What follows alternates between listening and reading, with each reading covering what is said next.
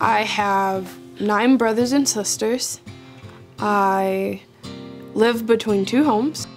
My mom has type 2 diabetes, she has arthritis, she spends a lot of time at home in bed.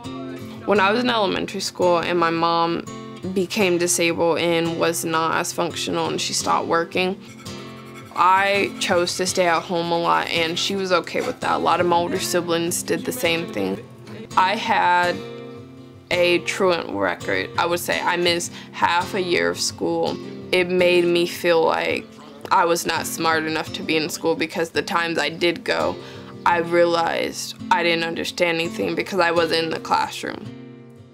The police, my old principal, and my teacher came to our door and they were like, if I, did not go to school, I could be put on probation.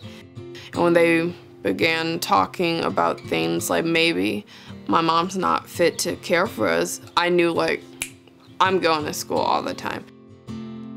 So I woke up and got myself together and went to school, and I became a scholar, not just a student.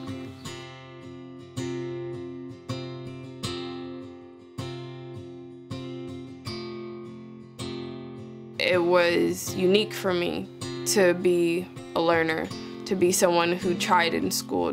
We haven't thought the possible.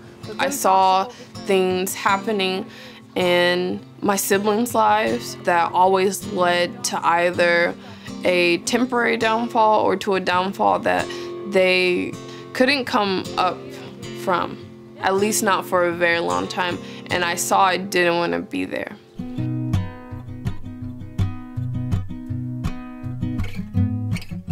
Anything in my way, I have tried to move it.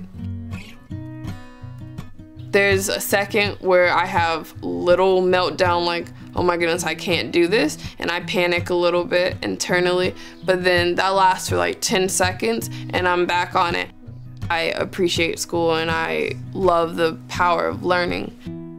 Grit is having courage to do your impossible, or to do what you think is hard and do it anyway, even if it's not the most pleasant thing going through.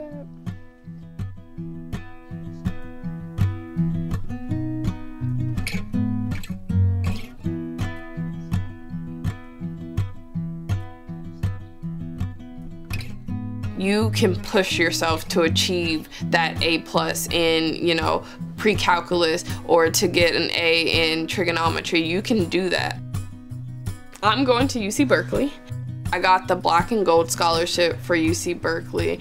I'm really proud of myself. I am completely covered my first year.